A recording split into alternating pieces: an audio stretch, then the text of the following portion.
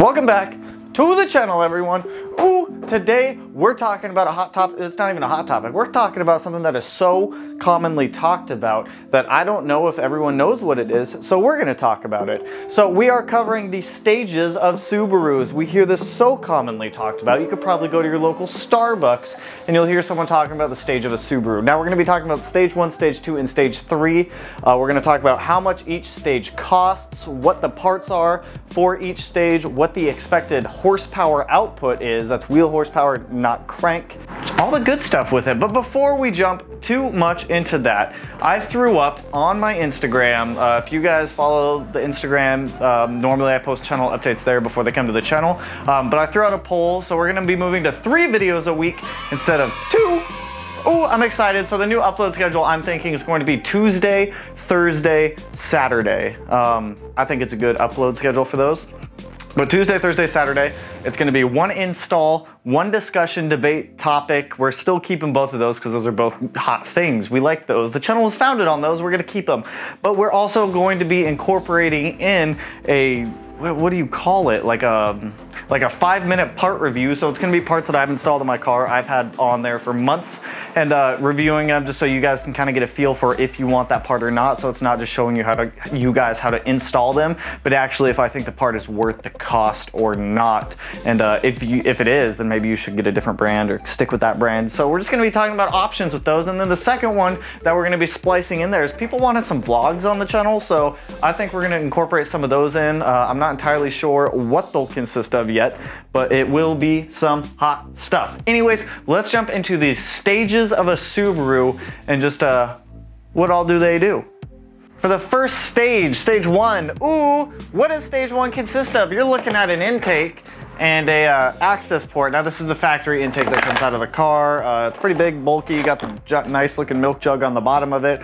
Replaces this guy, which we don't like. Don't like him. Now, what is the cost for stage 1? You might be wondering. It's about $980 to be honest.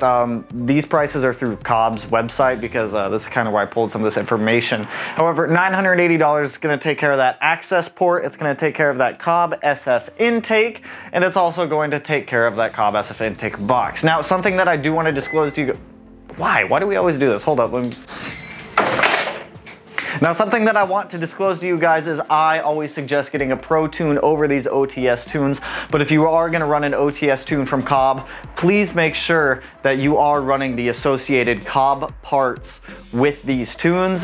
You can mix and match parts, but make sure you are just getting tuned properly so you're not making anything bad. No bad things in there. We don't want that. So anyways, like I was saying, it's going to consist of that intake box, and that access port.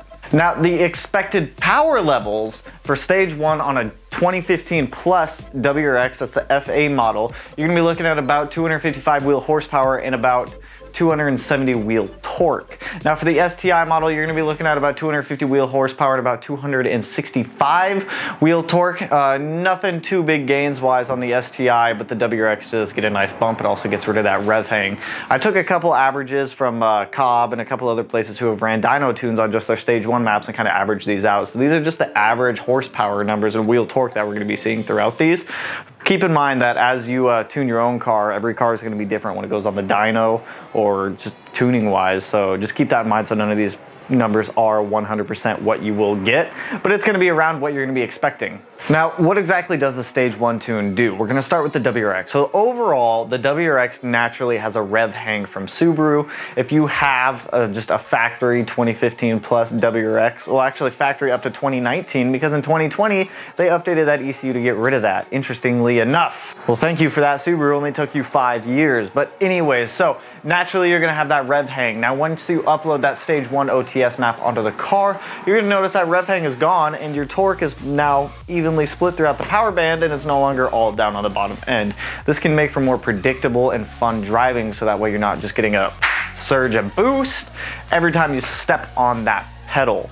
Now, for the STI, this has been an issue for a couple of years. Now, when you throw on that stage 1 tune, your car is going to be running a little more rich in a good way. The OEM tune from Subaru does run a little bit lean. I mean, it's nothing too crazy that's going to damage the car if you decide to keep on that OEM tune for a long period of time. Just keep in mind that when Subaru is manufacturing these cars, they have to meet EPA and federal regulations for what their cars need to put out emission-wise. So they make it a little bit, it runs a little bit lean just to kind of meet some of those standards, as well as there's probably some other factors that I don't want to get too deep into the weeds with on this one. But that OEM, or that OTS stage 1 tune will richen up the car a little bit. It'll make it a little more reliable for that driving. Now, like I said, OTS tunes are okay if you are running the correct parts associated with that tune, but keep in mind that Pro tunes will always be better than an OTS tune. Hell, even get an E-tune. There's a lot of good E-tuners out there who can provide some valuable insight with these. Ooh, but that's gonna cover stage 1, so let's jump into stage 2 and talk about what comes with that, expected horsepower levels and the cost for it. So now we are up to the stage 2 level for both of these cars. Now, a stage 2 is going to end up consisting of a turbo back exhaust. So that's going to end up being your downpipe or J-pipe, as well as just a cat back. Now, the price on this can vary depending on what you get.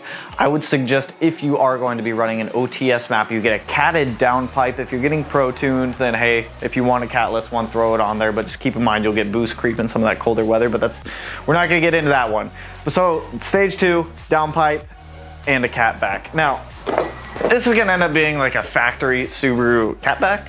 As you can see, like, it's massive, and you got a nice little resonator in there, but overall it's an aftermarket catback's pretty much gonna be the same thing as this, but probably 3-inch instead of 2. So with that, the expected power levels that you'll probably end up seeing from a stage 2 for the WRX, you're gonna be looking at about 315 wheel horsepower and about 330 wheel torque.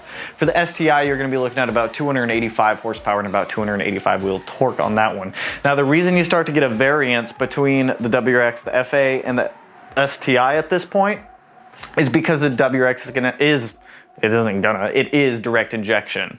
So the reason the direct injection kind of makes a little more horsepower here is because instead of cooling, it cools the air inside of the cylinder rather than before. So because of that, your car can pull more timing and make more boost.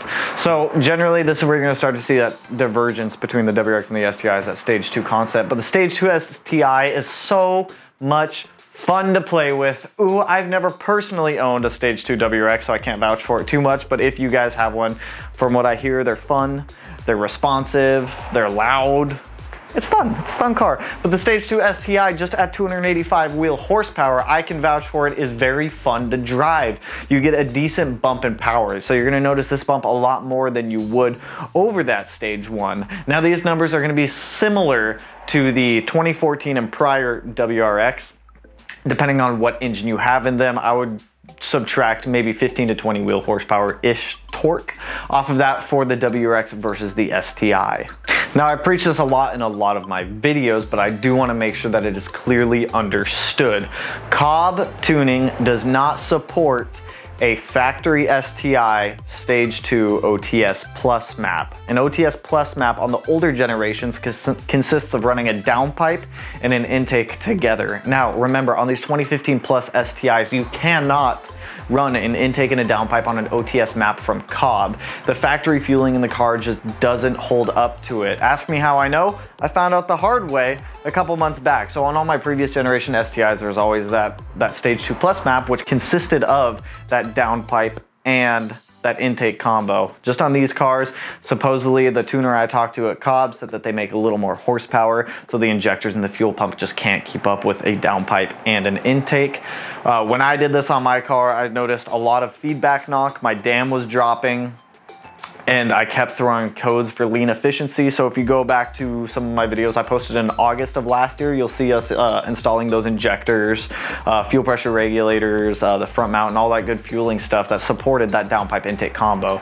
But that's gonna wrap up stage 2. We're gonna jump over to stage 3 now, which actually consists of some fuel modification. It's actually all fuel modifications, so Let's go. Stage 3 is gonna be one that you probably don't hear of too often because I don't think a lot of people refer to these cars in the stage 3 method, but there is actually a stage 3. So stage 3 is gonna end up consisting of injectors, fuel pump, fuel rails, fuel lines, a turbo inlet, the fuel pressure regulator, and the fuel pump. I don't know if I said that one already. If I did, scratch that second fuel pump. If I didn't, then only one. We're only running one fuel pump.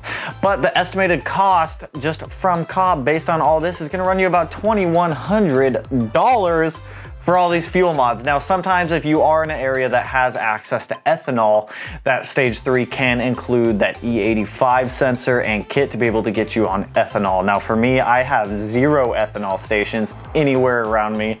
There's one probably about an hour north and another one about 35 minutes south, but it's just not worth it for me to travel that far for fuel. It's just, it doesn't make sense. But anyways, so the expected power that you can see from a stage 3 is ultimately going to vary depending on your fuel, your tuner, your location, altitude will play into effect, and all these other variables, so I can't really give you guys a predictable answer for stage 3. My car is actually fairly close to that on pump 92 gas, and it makes 330 wheel horsepower and 345 foot-pounds of torque, so I would estimate that you can see something in that range. Granted, I don't have the fuel rails or the fuel lines or the turbo inlet, but I do have the front mount, which might compensate for some of the lack of horsepower from the other mods. But this is a great benefit to get these fueling mods done because it really helps your car in making that higher horsepower if you are, if that is what you want, or just above 300 wheel horsepower, you're gonna need to do these fuel mods. For the WRX, it is gonna be a little bit different because it is direct injection. So the injector portion of it, don't stress. Just don't stress about it.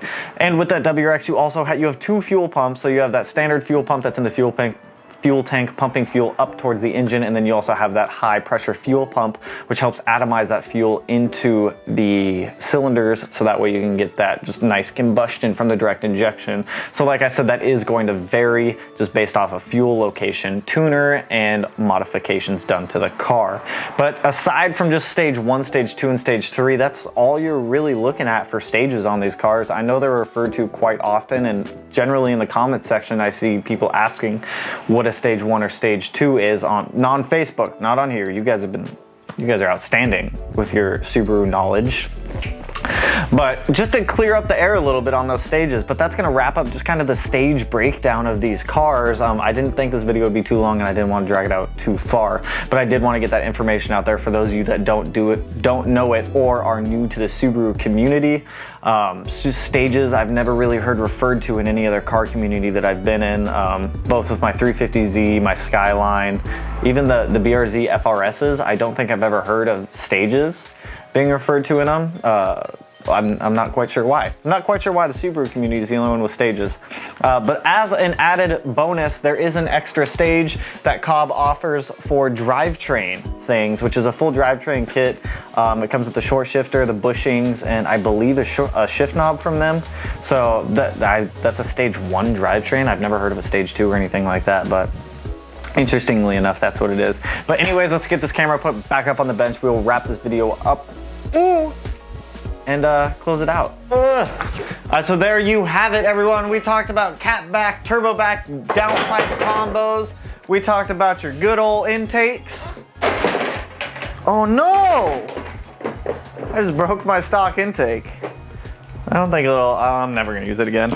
And we also talked about some of those good old injectors for those fueling mods in there. Ooh! Ooh! Hopefully the information in this video has helped you out.